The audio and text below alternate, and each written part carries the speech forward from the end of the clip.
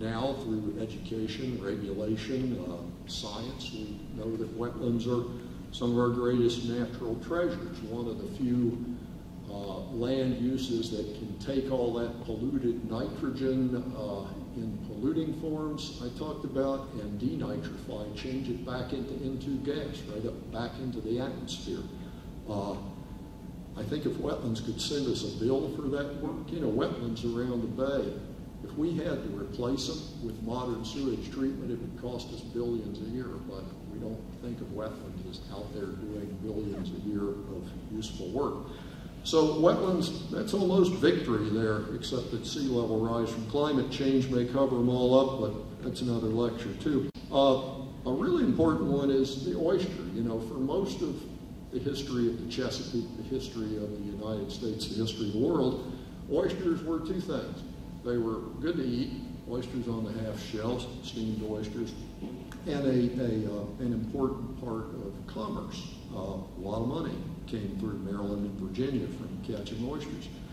Only in the last 20 years have we begun to think of them ecologically. Oysters can filter a lot of pollution out of the bay if we ever could restore them.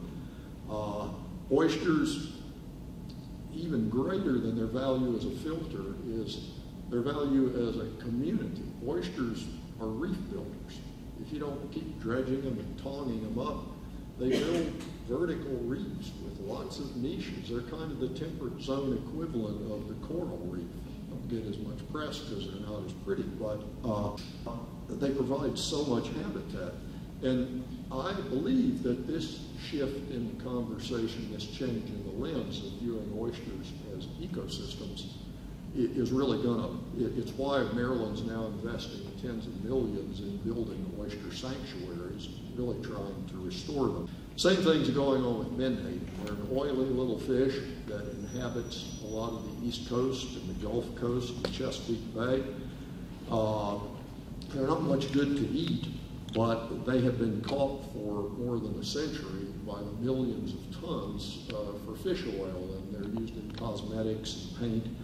But now we are beginning to realize they are also critical to the survival of things we do like to eat, like striped bass and loons. We don't eat loons, but a whole range of creatures that we love, loons and certain waterfowl, and almost, well, a scientist wrote to W.K. Brooks in the 1880s, all fish in the Chesapeake Bay are just menhaden in other form, and meaning they were the important forage fish. So we're realizing the ecological value.